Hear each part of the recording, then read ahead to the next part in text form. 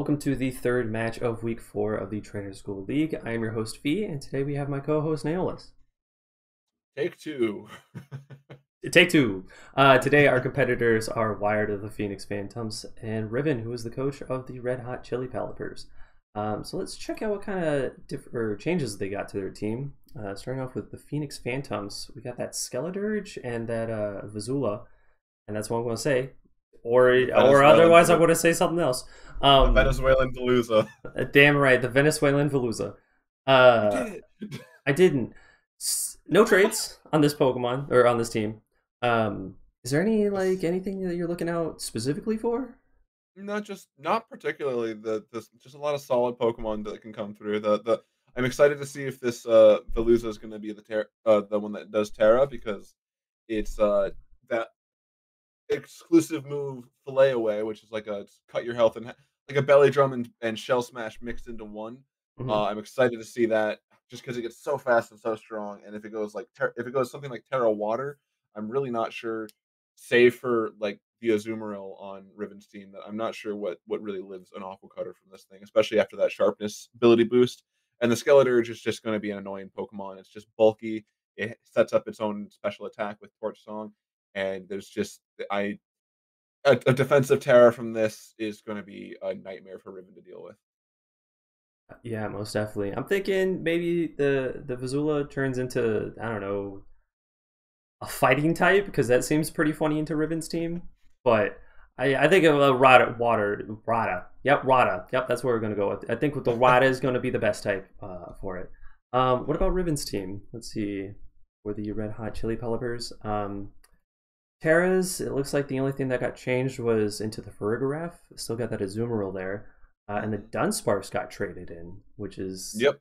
definitely Trade interesting. out the Lycanroc Midnight for a Dunsparce to have just a really annoying, cheesy Paraflinchmon with Serene Grace and Headbutt and Body Slam. And this generation, because of the evolution that it got in the Dunsparce, it now has the ability to access Eviolite, so it can be even more annoying by being a tanky little guy. But it'll be I'm curious to see if Riven brought it. Yeah, so let's bring it over to the match and see what they have brought for us. Okay, so we got on Riven's side the Electrode, the Azumarill, the Mousehold, Hatterene, Hydreigon, and that Farigiraf. And then for Wired's team, we got the Skeledirge, Venezuela, the Olive Branch, the Iron Hands, Glamora, and Donphan. The newer ones, I'm just gonna scrap that I don't know them, because it's a lot easier. I mean, you got Iron Hands and Skeletor. Yeah, it's because those are words. That's fair.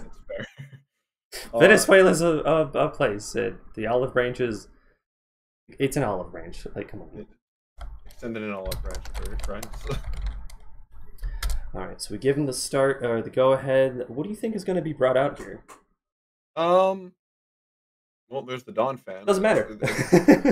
I'm interested to see if this Donphan's just going to go straight for a knockoff, or like something like Stealth Rocks. And the Mousehold is... We've seen it time and time again. It goes for the population bomb. It hits hard. Against this Donphan, even with this physical defense, it doesn't resist it. It is only the ground type. So I'm curious to see. I'm a little interested in how much damage that actually does. I'm going to assume that a Rocky Helmet's a thing. No Rocky Helmet from the Donphan. It's I wonder if this is an offensive Donphan. But I might be wrong on that. If it goes for the Stealth Rocks here, the Hatterenes are very good switching, because it has that Magic Bounce ability, and can just bounce it back, and then Wired's got to deal with that for the rest of the game. Because although he does, the setter is also his spinner. Goes for the Azumarill, goes for the Play Rough. 50%. That was a lot. Well, no more Belly Drum. I might have called it with this offensive Donphan. It might have a choice band on it, because that's a lot of damage into the Azumarill. Yeah, sometimes you wish that we just had a little calculator to double check on, what that calc may be.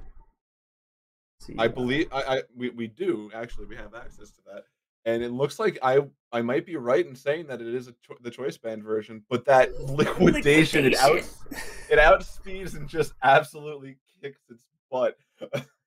No, there's no way that he wasn't gonna click play rough again. It must have been like a roll or Well, something. he must have been hoping that he outsped, and because their speeds here is exactly the same. They both have the max speed of 218, but that liquidation doing an unreasonable amount, which makes me think that the Azumarill is also a choice band because that should not have killed if it is a normal like assault vest Azumarill or something like that. It must be something that adds more damage. Yeah, no, damage. Play rough takes 2 kills, but that liquidation takes 100% of a kill. If they're both choice band, which is really funny that they both brought choice band on the 2 tanky mons that they got. Yeah, Now it's we just now gotta we're just figure out waiting what comes for it. out. Yeah. If I mean, you I don't even know who I'd switch in here. Probably like, Arboliva? yeah, that's what I was thinking too. Or maybe Iron Hands. There's potential argument for Veluza if you can see that it's choice band. Veluza can potentially live like it resists that liquidation. Probably doesn't love taking the hit, but if it gets a fillet away off, then this Veluza is in a pretty good chance to do some real damage. Oh, Up here with we the Iron go. Got Hand. the Iron Hands. Now, Once again, I think this is actually pretty smart. The liquidation never kills, even with a choice band, probably. Um, probably just an electric move. might just go for the wild charge or the thunder punch, depending on which one he values more in building. Um, there's not a lot of really good switch-ins for Riven over here. Even Electrode resisting that electric type move is kind of just it goes Fake for the out. fake out. Okay, that's Flinch. fair. All right. I think we're well. Faker has 100% chance to flinch and just free damage. I think we're starting to see a favorite turn one button with this Iron Hands from Wire Dragon because he every time it comes out he just goes straight for that fake out because it's just this thing's bulky enough to live anything if they somehow are able to not be flinched something like an ability like inner focus or armor tail on that Frigoraph and Liquidation. Play rough. another Fair enough. player off. I didn't even And know he. Iron Hands got player off. I mean, he got big hands to play. Like those are gloves of any if anything. That is true. This is churn 4, and it has been nothing but big swings from both players. Now, like, what does Riven go into here? Because he now I knows that he has play rough, so the Hydreigon's out. and he knows that this Iron Hands is slower than the Azumarill. This Farigiraf could come in and go for a psychic or like a if he wants to use the signature move Twin Beam, something like that, or maybe even a setup move on his own. And Just this Farigiraf has a lot of options into this Iron Hands, is what I'm trying to say. The psychic should be able to take it out from here.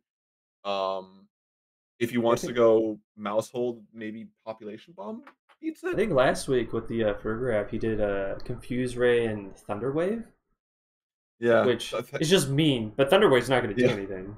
Thunderwave's not going to do anything in the Iron Hand, no. But if it's more on a more offensive version, oh, Ooh, here's the Farigiraf.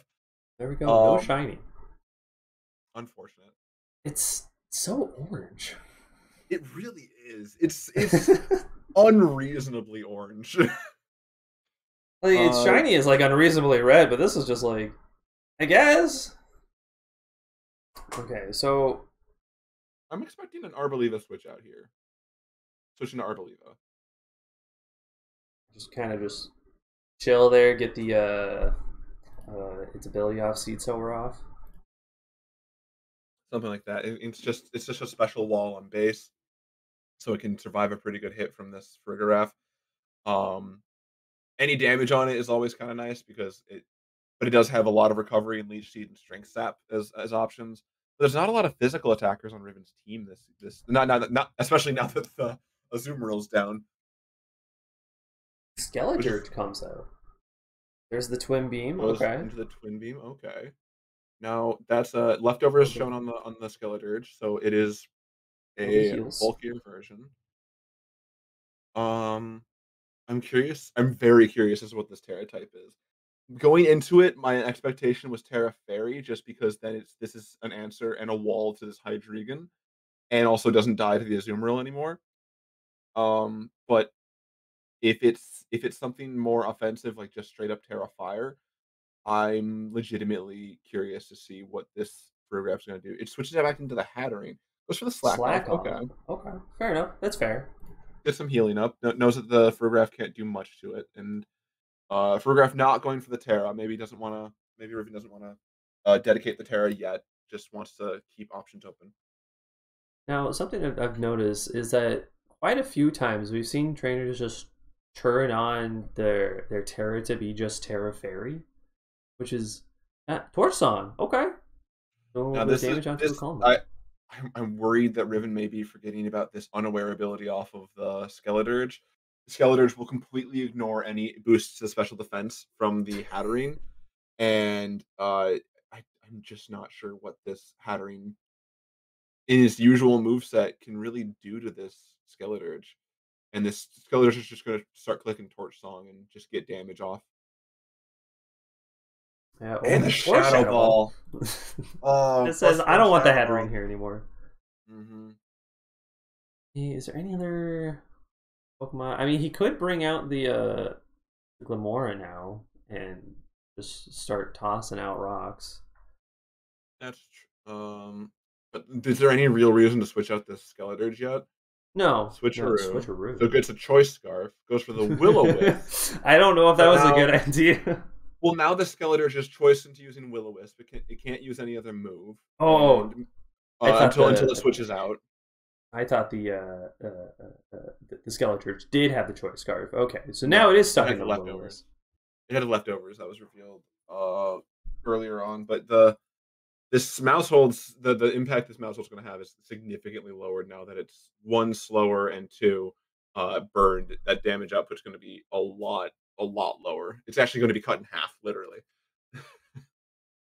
I mean, because now you can switch into the Glamora and get the Toxic Debris off because if it does a physical move. Or it doesn't. Okay, that works. Once again, I don't see a lot of reason for this Skeletor to be switching out. We still haven't seen the Terra type from it. We've seen all four moves: Torch Song, Slack Off, Shadow Ball, Will-O-Wisp. But it is Yes. and Wired staying in, just to, like even locked into the Will-O-Wisp, like staying in, not really having a reason to switch until he's able to see what Riven wants to do, because in most worlds this Mousehold can't do much of anything to the Skeledirge unless it's running Bite, but even then that's not a lot of damage. Just into the Okay. Arboliva. Goes for the Switching out. Substitute. Okay, Funny. interesting. Annoying and funny. I'm curious. I don't know what. Still don't know I still don't know what Farigiraf does to Arboliva, considering this thing is such a special wall. Oh Wish. no! Why does it have Oh a no! wish? And now it's a sub Oh off. It is no! the subathon that no one wanted. And here we go with the twin beam going off. It hits twice. Dazzling gleam. Both substitutes fade. The wish came true. How much damage does this Dazzling Gleam do to the Farigiraf? It's enough to break the sub, so it's over 25%. But what does it just? There's the chance that no, there is a chance that this Farigiraf could be Sap Sipper, so you can't get a lot of like the energy ball or something can't be going off. I think Wired's playing around that by going for the Dazzling Gleam. Yeah, and the Arboliva came out, so there's no seed sower, so it has to be harvest. But has Well, we haven't I seen would we haven't assume. seen Arboliva get hit by like legitimately hit by a Ah, move yet. Twin Beam, that's how both it hits from works. Twin Beam Sub. hit the substitute. Yes, Seed Sower Okay, so it's activates upon physical. when it is hit with a move. Okay, I thought I was on switching, like a lot of the other No, ones. that's Grassy Terrain or Grassy Pulse or whatever it's called, the one that Rillaboom had. Or still has, I guess, now in Pokemon Home, but that's kind of irrelevant to this league. Now we're just sitting here. Another twin beam. There's the I Seed did. Sower up, Okay, and it's alright. the What red two plus? card. We need to people. So many people have been running this red card in this league so far. It's very interesting, but now I don't know Wait, what does this Electro do to this Arboliva? We've seen electric types in against this Arboliva before that just don't do anything. I mean, we've seen him use explosion before, which I think is a terrible thing to do in this situation. But if he does it, that would be really funny. That would be very funny. I agree. It would be a complete loss, I but it would be really I funny. want to. I kind of want to see us switch into the Farigiraf here again. Iron Hands, okay. Okay, Volt so the Volt switch, Switch, the Volt Switch. okay. 'Cause there's no world that he or they do explosion, right? Like they just have it. I don't believe they have it on their set this time around. That the damage they took from that. What move did it just go for? From the Dazzling Gleam, it was a truly small amount. I feel like might be actually a bulky version of this Voltorb, which is kind of wild because Voltorb is not known for its bulk. Now we got the Farigiraf coming out once again. Again, this Iron Hands doesn't can go for the fake out and reveal whether or not this is an Armor Tail version of Farigiraf or not. Or Wired can just hard switch out into back into the Skeleturge, which we know is faster now. With goes to Terra Ghost and gets the Ghost. What? well, we Why? know it's not Armor Tail, technically. It's true. Use a Twin Beam, taking out the Iron Hands. So Yeah, both trainers are down 2 Pokemon. Finally, it turns 16. that Something happens. that was very funny. And something I just realized we see that the Skeletor does not have Terra Blast, so the moves that it has are all it has to do damage. So this Hydreigon's looking pretty decent into well, like for being able to actually potentially take out the Skeletor if it's got like something like Dark Pulse or anything like that. And even if it's like say Terra Fairy, which is what I'm kind of expecting, like I said in the intro, uh Hydreigon still has access to Flash Cannon, which can do it. So the main issue I think is still going to be this Veluza. This Veluza is also able to Terra still, and will be terrifying if it can get up that fillet away.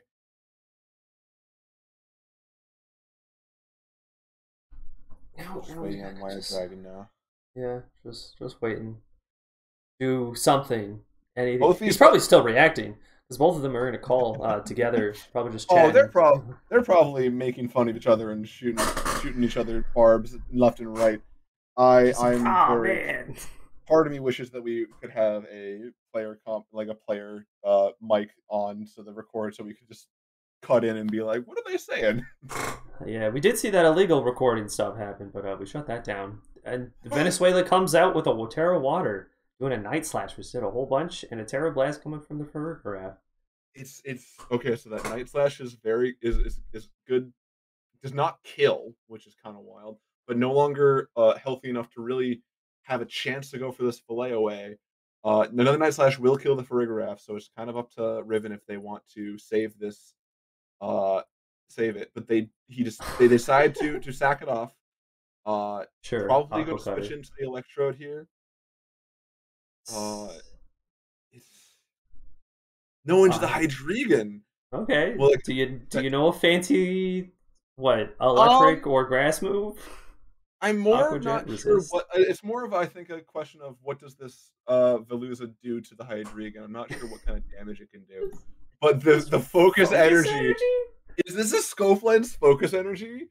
I think Aqua it is, and it Jet. just gets to go for the Draco Draco here. Meteor. Sure, get the crit. Didn't matter, but he gets the crit. Well, no, every single hit after the focus energy is going to be a critical hit now because Oh, I'm assuming this is going to be a Scope Lens version of Hydreigon. So that it can just spam the Draco Meteor here, and nothing, and it doesn't care about its own special attack drops. Now into the Skeletors that didn't matter in the first place. That unaware ability will actually make it so that uh the special attack drops don't matter as well. But into this Arbolive and this Glamora, this looks very well positioned. I'm I'm super serious. I don't know with the 52% health Glamora Arboliva and this Glamora, I don't know what Wired Dragon has that can really live this anymore. now is Wired rocked off his Terra yet or no? He used Terra Water on his Veluza. Terra, that's where it was. Okay, I was like, I just saw it. Which one was it? Yeah, it was not that Terra fighting like you predicted, but it was the which would have been funny still. I just not I it would probably had I don't think Veluza gets access to a fighting type move. Um, It would it have had might a get Terra fighting at that point. yeah. There's the Arpaliva. I can't imagine this Arboliva survives a crit Draco Meteor though. Sir, can I extend an olive branch to you? Can we have peace? And there it No, is. okay. That's up the grassy terrain, and that might be what the goal was, because it can potentially allow some Pokemon to live a little bit longer. But this critical hit boost is just gonna. It's. I'm very interested. Does this is this Skeledirge able to survive a Draco Meteor crit? And if so, like, but it only has Shadow Ball and Torch Song to really hit it back. Maybe going for a Will-O-Wisp to just continue his chip off. I I don't. mean, because the Draco Meteor is a physical move or special? Draco Meteor is a 140 power special move. Special. Okay, so Switching into this. Oh, it's soundproof. We're expecting the Torch Song. my mid said, nah, no. That to me that means that that Riven wasn't actually worried about how much damage this Skeletor was going to be able to do, especially after getting the +1 off of the um This for the Thunder, goes for the 41%. Thunder.